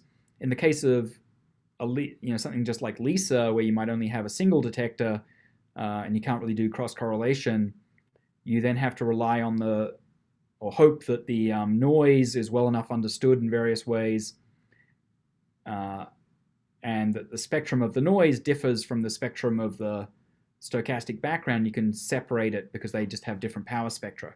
So you sort of break it out to components that are due to instrument noise and components that are due to a signal. In the case of, say, pulsar timing, we have, of order 50 pulsars that we're timing. So we actually are working on the cross-correlation between the signal from the time series from each pulsar, and we're looking for a common correlated component between all the pulsars, which would be the gravitational wave signal, and then hopefully the noise is uncorrelated. And in fact, in that case, we expect the correlation to depend on the angular separation between each pair of pulsars, which then should follow this so-called Hellings and Downs curve. So unfortunately, I am not covering stochastic background analyses in these lectures, but that was sort of a brief version of it. But I would recommend that a review paper that Joe Romano and I wrote that covers all of this in detail for you. All right, so some of the challenges that I've already mentioned for gravitational wave data analysis: if the signals, are precessing or eccentric, then we have to deal with a high dimension. So that would be something like an Henri search in LISA. With LISA, we've got this complicated time-dependent instrument response. We also have thousands of overlapping signals, and we also have to deal with, in the real world, the noise is not stationary, and it's also not Gaussian because we have these transients. And so, for example, we might have an excess in power at some times, and how do we deal with that? So I'm going to say just a little bit about some of these challenges and how we deal with them. So one of the things that I've been working on recently is how to handle non-Gaussian noise, sorry, non-stationary and non-Gaussian noise. I mentioned earlier that we tend to, well, in the case of LIGO-Virgo analyses, they've traditionally been done in the Fourier domain, because if the noise were stationary, then this the noise correlation matrix would be diagonal, and inverting a diagonal matrix is very easy, right? So you end up with an order n cost to invert the matrix, and then doing the sum that appears in here is also order n, where n is the number of data points, and so that's computationally tractable. Whereas if it's if the noise is non-stationary, this matrix is no longer diagonal, and so it gets very expensive to invert. So one of the things I've been looking at is, okay, is the Fourier domain really the best way to deal with non-stationary noise? And the reason that we went to the Fourier domain is that we had a diagonal noise correlation matrix. Well, let's go instead to a time frequency representation using wavelets, where we actually break it up into a discrete collection basis of these wavelets. So instead of sinusoids, these are like localized. I showed pictures of them earlier, of examples of some of the wavelets, localized in time and frequency. And in fact, even if the noise is non-stationary, if it's something called locally stationary, that means it's sort of adiabatically varying, then the noise correlation matrix is diagonal in the wavelet domain. So again, inverting it is very cheap. What I've been looking at is now performing analyses using, in the wavelet domain, here's a wavelet transform actually of some LISA data. And you can actually see here that you actually have these lighter spots are where the signal is stronger, and that's actually the galactic binaries, because as LISA moves around, it sweeps across the galaxy, and at certain times of the year, it's pointing more towards the center of the galaxy, and so we get a stronger response. And only some of these galactic binaries are going to be resolvable. The rest are going to just form like an effective noise, and that's time variable over a year. And so rather than just modeling the spectrum as being a function of frequency, we measure it now as what's known as a dynamic spectrum. That is a spectrum that's a function of time and frequency. And so instead of just using a spline, which goes in frequency, we use a bicubic spline, so it varies both in time and in frequency. I've got an example here. So here's just some simulated noise that's both correlated in time, and also it changes in frequency. Sorry, the spectrum is changing in time. You notice that these wiggles become much wider, much larger wiggles during the central portion, and then it sort of settles back down again. So this is an example of a non-stationary, non-white. It has correlations in the time domain. And here is the so-called dynamic spectrum, given as a color map.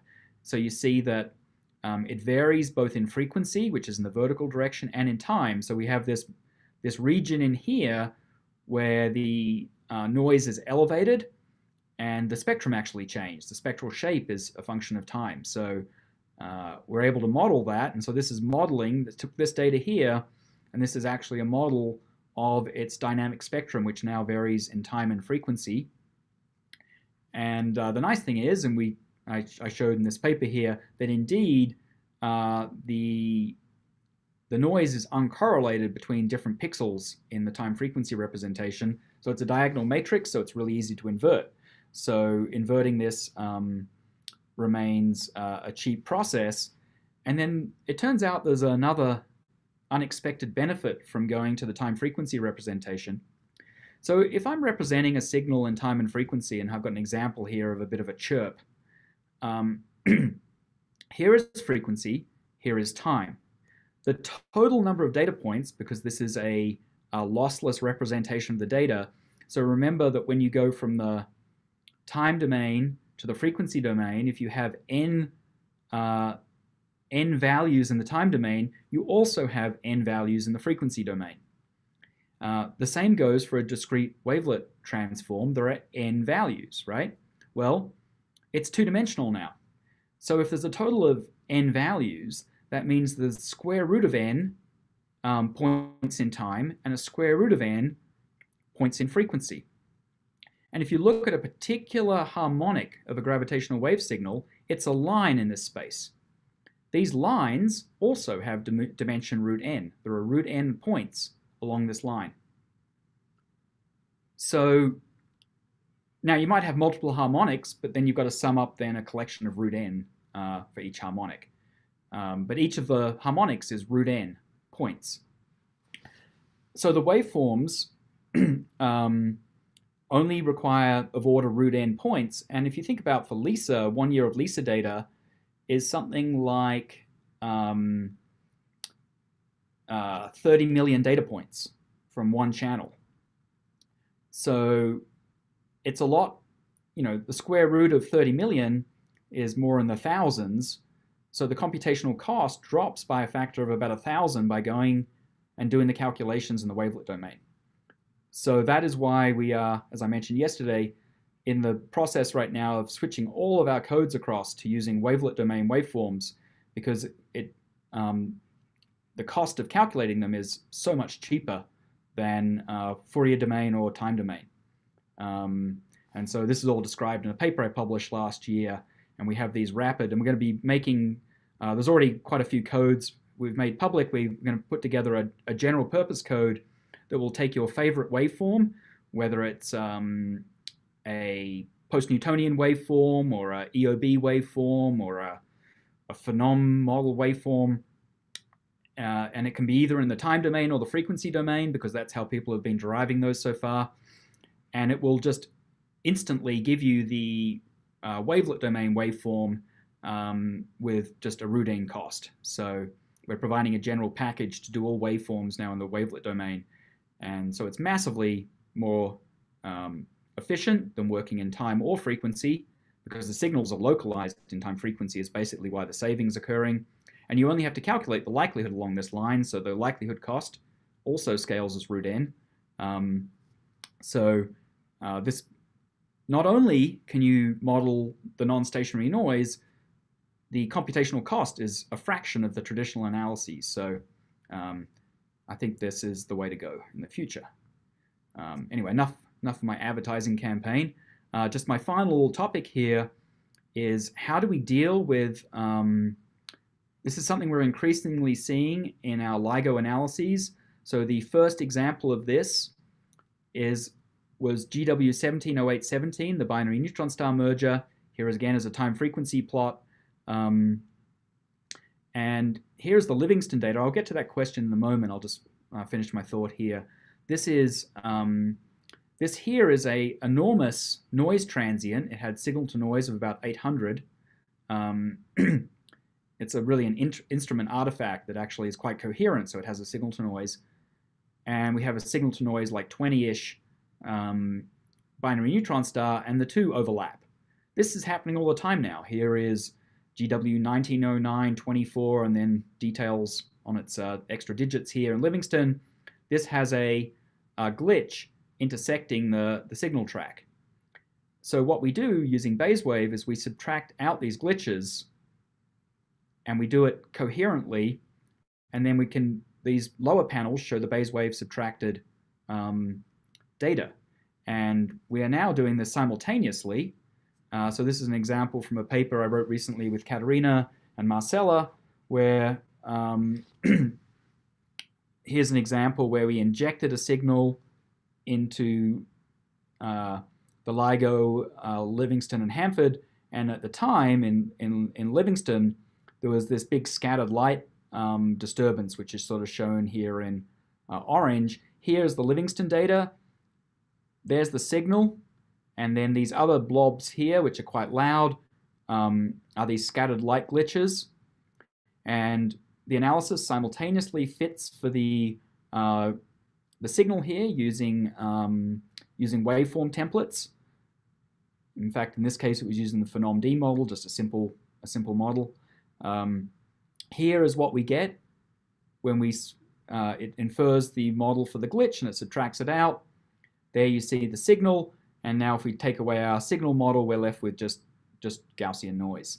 So this is now simultaneously fitting for signals and glitches, which means that the interaction between those two gets taken into account. So this is the latest thing that we're doing in LIGO data analysis, is to simultaneously model the non-stationary, non-Gaussian noise components.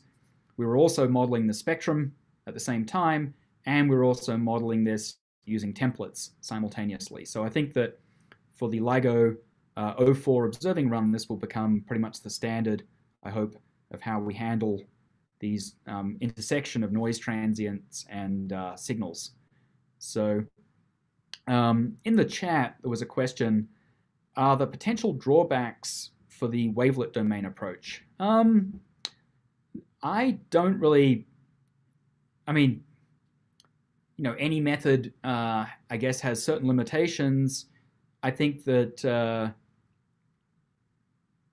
the main thing that we're going to be dealing with for a moment is just people's unfamiliarity with say, wavelet representations.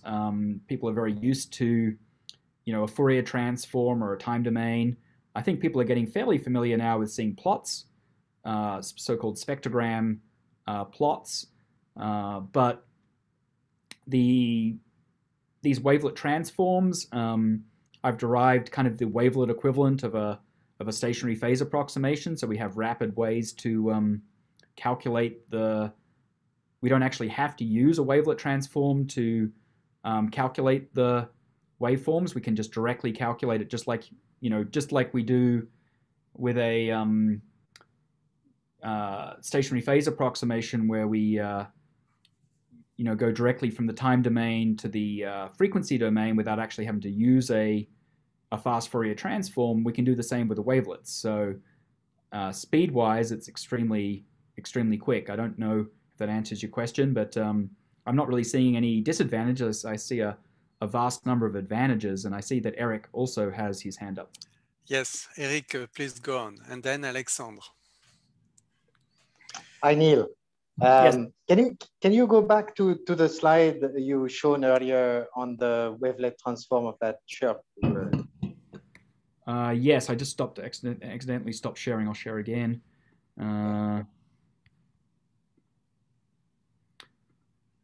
Right, this one. Yeah. Here we see that the chirp is chirping, but it's not tremendously chirping as, for instance, what we see close to the merger, right? Where the chirping rate is much higher than what we see here. Mm-hmm. I presume, I mean, this is LISA data, so I don't expect to find exactly the same features. However, I guess that this matters, right, in the quality of the approximation that you get for a fixed wavelet with a defined duration or bandwidth. Right. Yes. So it's true that you are free to choose. So each of these wavelets has a time frequency area of 1/2. So delta F times delta T always equals 1/2. But you could either make them broader in frequency or broader in time, right? So as long as the product is 1/2. And so absolutely, the representation can be more efficient, during the final stages as it becomes very steep. You might want to have much finer resolution in time and broader in frequency, for example.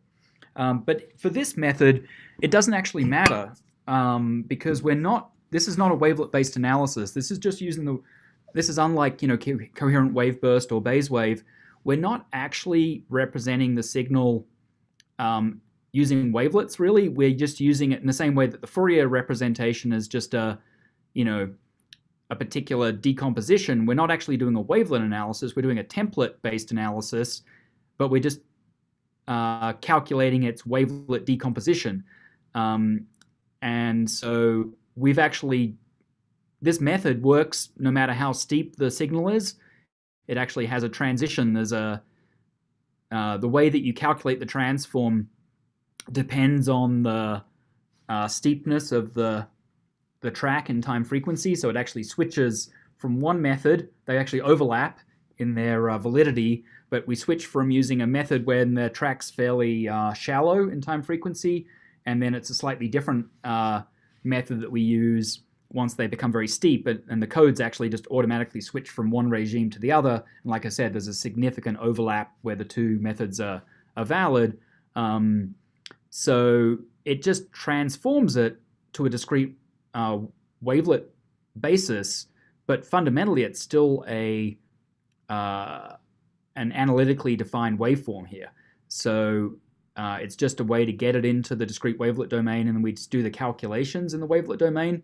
But it's not a wavelet-based analysis like coherent wave burst, which actually needs the power to be very well concentrated in a small number of pixels for the method to work. Same with Bayes-wave, really. Bayes-wave likes to, pick the wavelet so it concentrates the power. Here, it doesn't really matter if it's spread because we just add up the pixels anyway. If you don't choose the basis very well, you can see that it's spread over about, in this case, about typically 10-ish wavelets. That 10 multiplies this root n. So picking an appropriate basis here can kind of keep the computational cost down. But as far as the wavelet spacings that we use, that's mostly determined by the noise. So we like to keep the extent in time small compared to the time scale over which the noise level is varying. So we basically, that's the main, in choosing our wavelets, that's what's mostly guiding it. Right. If I may, I think the point I wanted to check with you was this root n scaling, right? I expect that this is valid for a certain range of duration of wavelet.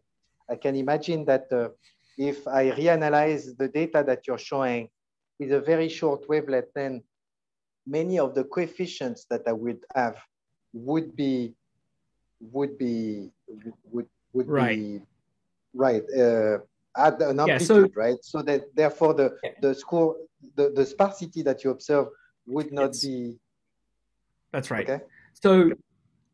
So in fact, these wavelet transformations, as you know, go all the way from the time domain to the frequency domain. So you can actually go all the way to having, say, a single layer in frequency, which means you're back in the time domain, right? Or you can go all the way to having like a single layer, in time, and then you're fully in the frequency domain. So in between, you'll have sort of some mix, and you're absolutely right. The coefficient in front of the root n can change, and it can get as large as root n, in which case you're back to a scaling with n, right? So the sparsity, there is a prefactor in front of the root n.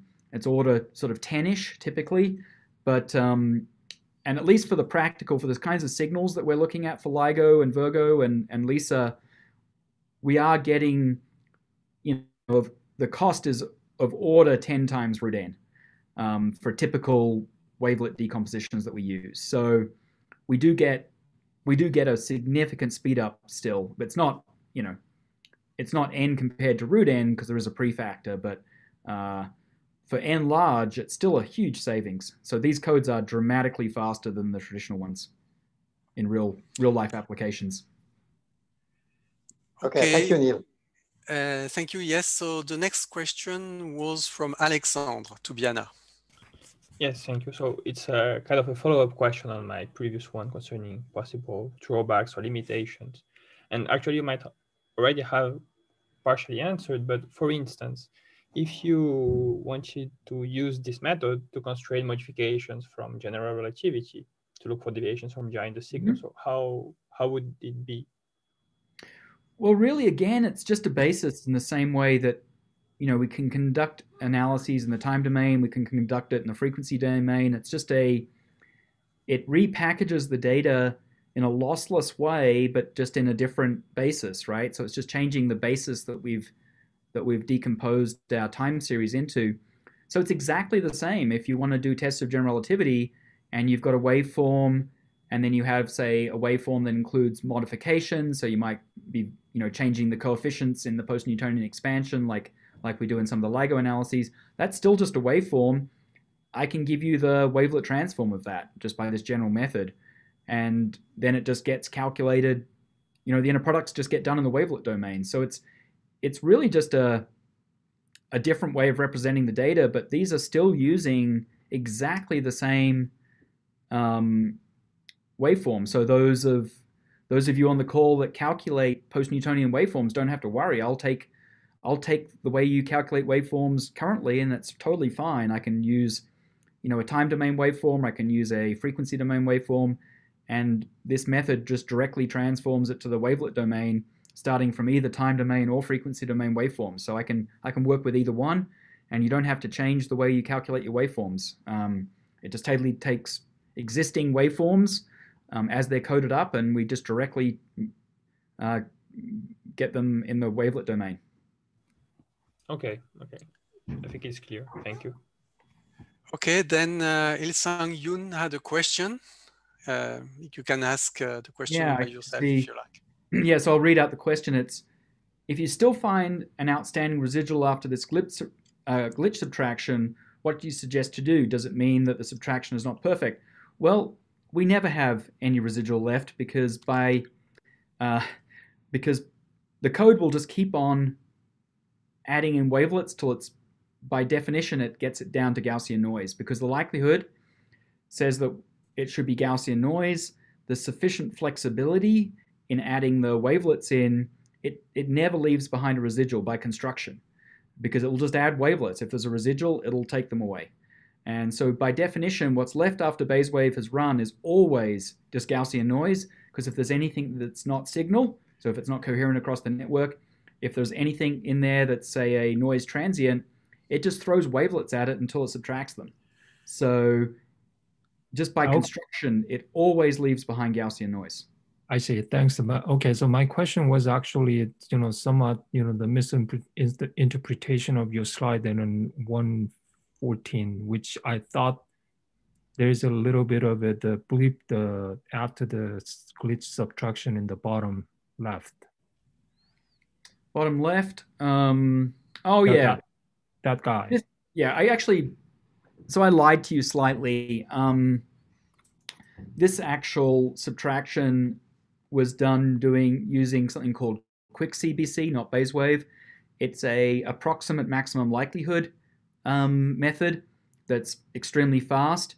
So I actually lied to you. This was not, base wave does a very similar thing, but base wave's subtraction actually doesn't leave any little bits left behind.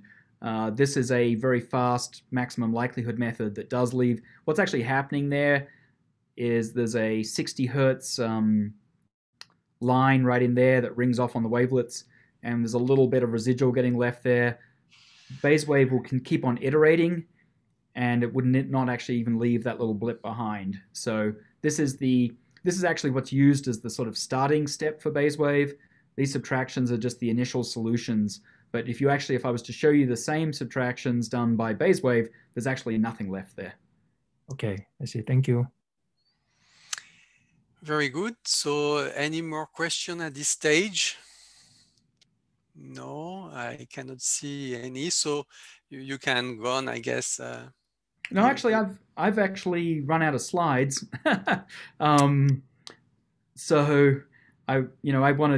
I'm happy just to discuss a bit more, or you could always, end a little early. But if there was anything back from earlier in the presentations that anyone wants to go back to and ask questions about, I'm happy to take questions about anything. Okay, so I can start. I remember vaguely that there are convergence theorems about MCMC. Can you remind that? And so the convergence, yeah. Yes, there are mathematical theorems, but I don't quite remember them. That's right. So let's just, I don't really need a slide for this, but I'll just bring one up for fun anyway. Yes, so there are mathematical, so maybe I'll put this slide up. There are mathematical theorems that say that if your proposal allows access to the entire prior volume, that is, your proposal distribution's got to be able to apply, propose jumps that can take you anywhere eventually, that no matter what proposal distribution you use, you will eventually converge to the posterior distribution by applying this sampling over and over. So in practice, the problem is that could take the age of the universe or longer, right? So, these theorems, while they're comforting that you will eventually reach this stationary distribution if you just, no matter how crappy your proposal is, in practice, you don't have that, infinite computational resources. So the efficiency of the algorithm is quite dependent on the proposals. And there are various theorems that show things like, this is kind of an interesting one.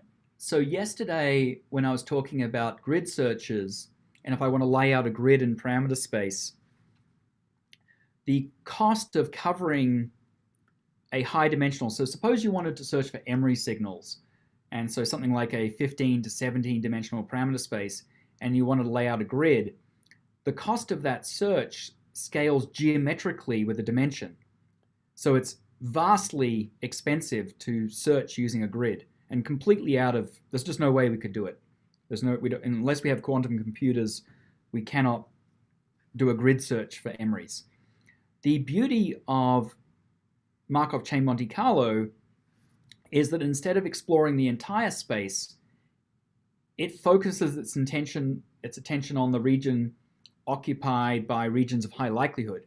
So it kind of locks onto a much smaller subset of the full dimension. And there are theorems that say that the cost of certain kinds of Markov chain Monte Carlos, say, scale as maybe dimension squared rather than geometrically. And ideally, in principle, you can get a Markov chain Monte Carlo where the cost is actually linear in the model dimension. That's really realized in practice. Very rarely do you get such a good algorithm that it can actually scale, the cost scales linearly with dimension. But scaling linearly in dimension versus geometrically in dimension is a huge factor for these high dimensional spaces.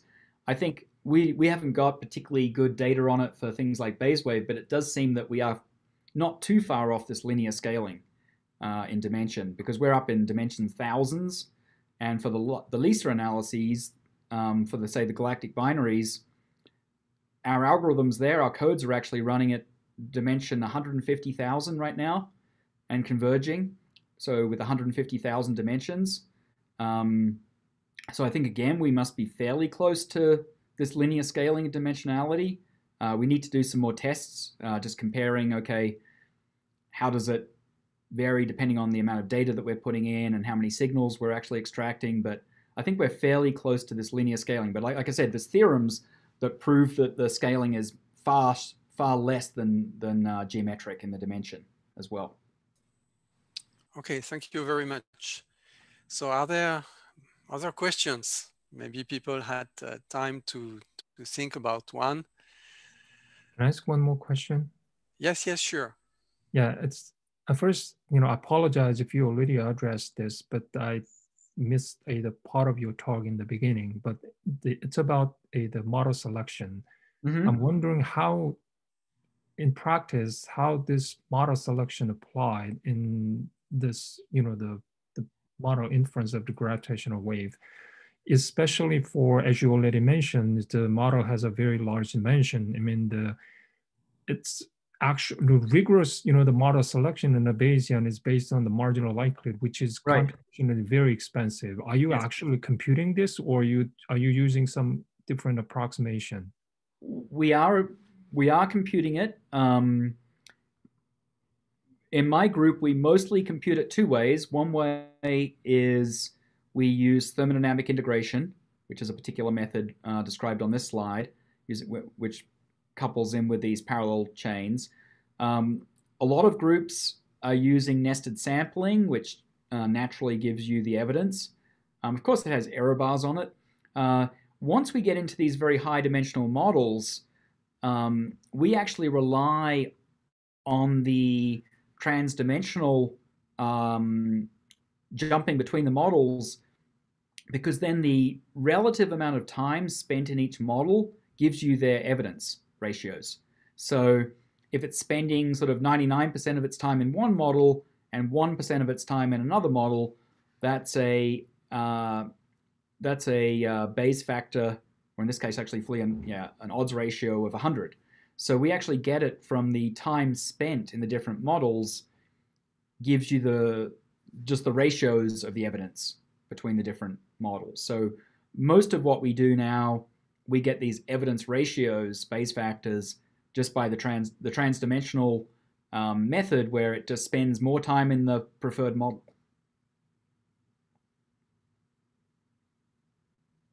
So it's literally a histogram. That's all that's involved.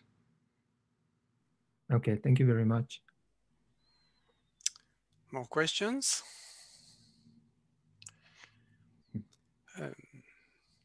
Maybe I can ask another one then. Yeah. About the measurement of the spin parameter. Yes.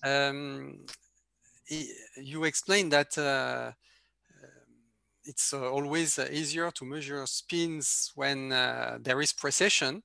Right. I was wondering, in the absence of precision, what signal-to-noise ratio would be needed to be sure that a spin is non-zero and to know quite well its value, let's say at 95%, something like this. Right, so here's an explicit example for you, and so GW 170817 illustrates this. It's the degeneracy, so the spin, in addition to, as you know, in addition to causing those modulations of the waveform, the amplitude modulations, which we often can't see, it also changes the phasing, right? As you know, of course, you've calculated a lot of those phasing terms yourself. We're responsible for some of these expressions. So these phasing terms, so also it changes the phasing. But the problem is there's degeneracies in the way that the spins change the phasing and the way the masses affect the phasing, right? And that is illustrated here, that in fact, if we just assumed that the spins were zero, which would be, an extreme version of this kind of constraint here on the spins, then we'd be narrowed down, the masses would be narrowed down to this little tiny area right here. So this giant degeneracy is due to the spins, right? So the spin impacts on the phasing for this in-spiral of a binary neutron star system is what's causing this huge degeneracy. And if we don't restrict the range of the spins, like this is the blue one, so if we just leave the spins to range over their full range, we end up with this giant banana. And I forget the exact signal to noise of this system. It was around 20 something, maybe 24. And you can see the extent, right? It extends for the individual masses. This is extending for mass 1 between about 1.3 and maybe 2.8 solar masses. So as you dial up the signal to noise, the length of this line will shrink as 1 over the signal to noise. So if we went up to, say, signal to noise 200, make this 10 times louder, this would shrink by a factor of 10. So it would shrink down to a much smaller region and be much better determined. So you can see at signal to noise 20, we still had this wide range, which really didn't tell us, if it was definitely a neutron star or whether maybe it was a small black hole. But if it was 10 times louder, this would have shrunk by a factor of 10. So you need pretty significant signal to noise to really nail this down, because right now these are, plus or minus, these are almost like 50% errors on the masses, right? So if you want to get it down to a 5% mass, you would need it to be 10 times louder. Okay. Okay, thank you. Which will happen with the next generation of detectors, but yeah, with ET and Cosmic Explorer, will it'll be say 10 or more times louder, and so they'll be much better constrained. Indeed. Okay, more questions? Yes, I have one question. Yes, go on. It's about the wavelet transform that you use. Yes. So if you want to, you say that we can choose our favorite wavelet transform, but if you want to use the same transform with all the points, so for example, you want to use the same wavelet transform for the localization, you want to use a wavelet transform where the time delay, the time shift is quite fast. So for example, right. Wavelet transform which can do that. Yeah, so the wavelet transform I'm using, it's described in that paper. This method works with any kind of discrete wavelet transform, but the one that I was using was actually one that Sergei Klemenko and I forget his first name, but Nekula is his surname. Orthonormal basis, yes. It's an orthonormal basis, yes. But it's very nice because it uses, even though it's a wavelet transform, it has a very close relationship with Fourier transforms. So there's a lot of techniques in there that are very particular to that wavelet transform that allow the calculation of the wavelet transform to be really fast, including this sort of transforming it along the tracks. But in principle, the method would work with any discrete wavelet transform, but I just found that particular wavelet transform to be really have certain properties that made it very efficient for doing the fast transforms. So so it's the same one that Coherent Waveburst now uses as their transform basis. It's a very nice discrete wavelet basis. Okay, thank you. They're called Wilson. They're WDM wavelets. Yeah. Wilson orthonormal basis. Yeah. So, but in principle, any basis would work, but that one has some really nice properties. There is still time for additional questions. No, I think people are maybe a bit tired after it's been a a day long of meeting lectures. Yep. It's time Okay, in Europe head out yes. and relax for the evening. Yes, exactly. Okay, so as I cannot see any more questions, I think maybe we could stop here. Thank you again. Thanks to everyone. And I will stop the recording here. All right. Well, thank you.